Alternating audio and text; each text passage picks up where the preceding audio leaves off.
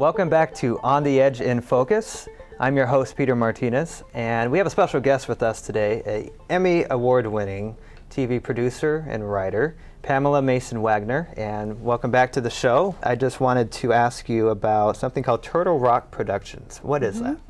Well, in 1993, my husband and I founded our own production company in New York, and we formed a corporation. My husband is a composer and a writer, and I'm a producer, writer, director. So between the two of us, we cover a lot of the bases. And we decided we wanted to have our own shingle to hang out. And my whole career, I've been a freelancer, but it's sort of nice to work for myself as opposed to constantly working for other people. Does it offer you creative freedom in terms of calling your own shots sometimes?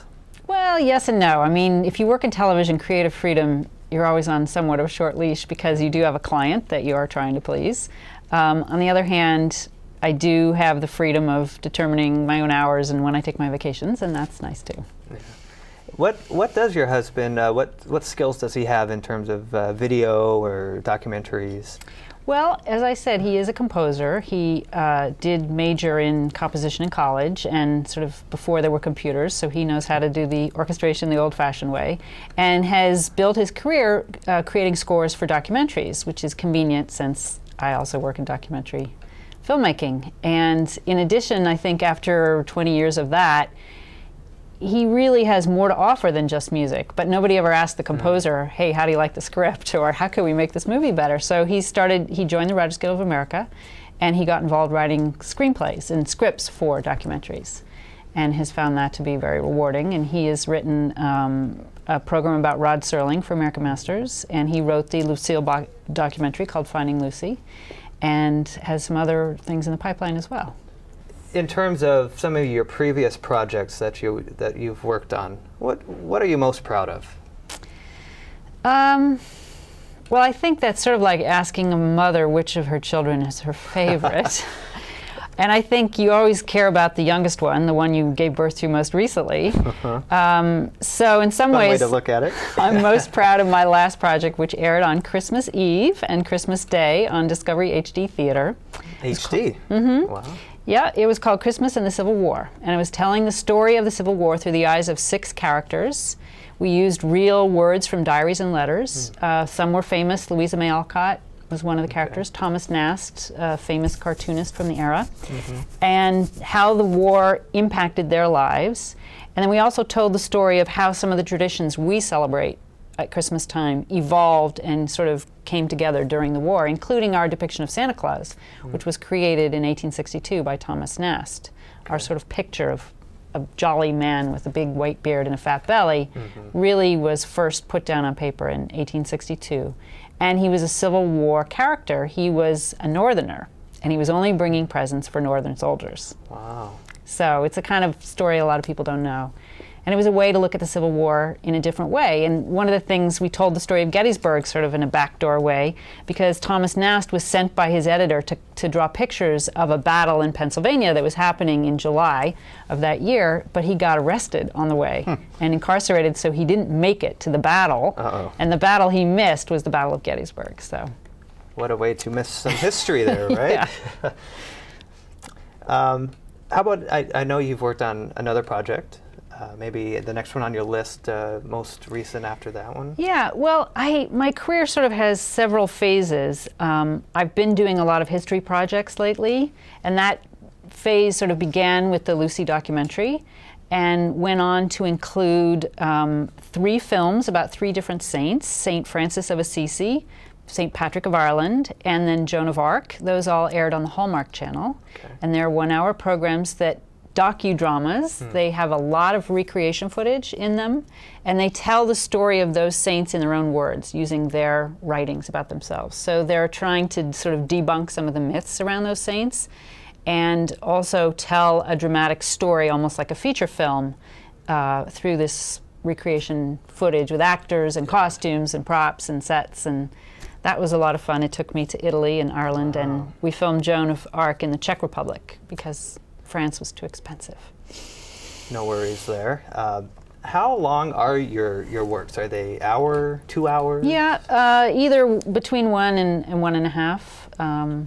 90-minute documentaries are not that popular on PBS anymore. So the Lucille Ball film was 90 minutes, but a lot of these projects I've just been describing are an hour. Okay.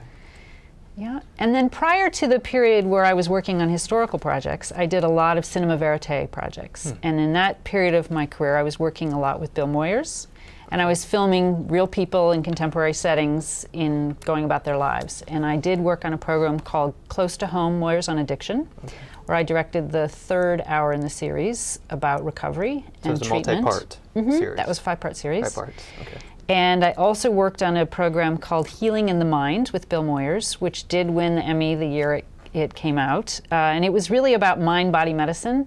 Before anybody was talking about mind-body medicine, it really kind of broke that subject open for many Americans. I think something like 1/3 of all people today in America use some kind of complementary non-Western medicine in addition to going to the doctor. But that wasn't so true at the time that that program first came out. Wow. Yeah, and Bill's been a tremendous mentor for me, and I've certainly learned a lot from him and owe many opportunities to him. And people always ask me, is he as great as he seems, you know, in real life? And I have to say, yes, he is. He is really a great guy. You can't say that about everybody, but it's good to hear. No, but it's true about Bill Moyers. He really is as great as he seems. Yeah. We have mentioned the Finding Lucy PBS show, and it won an Emmy for Outstanding Primetime Nonfiction Series. You were the director and producer of it. What was some of the experiences you had with it? Pros and cons, or on making this? It was really a challenge to make a film about somebody as well known as Lucille Ball, and I think we wanted to get underneath the stuff that everybody knew already and try to show a different face. So I remember when we started out, I said, I want this film to make everybody laugh, but I also wanted to make people cry, because she did have a kind of a tragic, sad life in many ways, like many comedians. So the clip that we're showing is about the last broadcast of the I Love Lucy show. And Edie Adams was invited to sing, because they had guest artists periodically, and she had picked this song and didn't realize how inappropriate it might be for the moment. And she's telling us that story and how everybody was just so upset and depressed that this show was ending, and it was really the end of an era. And a lot of the people who worked on that I Love Lucy show were like family, and they couldn't believe that the show was ending, and the next day Lucy and Desi got a divorce. Wow. She filed for papers the very next day. So not only was it the end of a program and the end of these people's collective work lives, but it was the end of a very, you know, high visibility marriage in Hollywood. So many facets behind the scenes that went into it. For the Lucy documentary, what do you think the impact of it is? You mentioned before the show that it still plays on PBS. They run it constantly on Pledge. I guess it's a perennial favorite, and they try to run audience pleasers during Pledge. But I think it just helps people understand who she was behind the scenes. So with that, we're going to take a short break again, but when we come back, we're going to learn more about Pamela Mason Wagner, what she has in store with future projects, and some advice to give to students. So stay tuned. You're watching On the Edge in Focus. We'll be right back.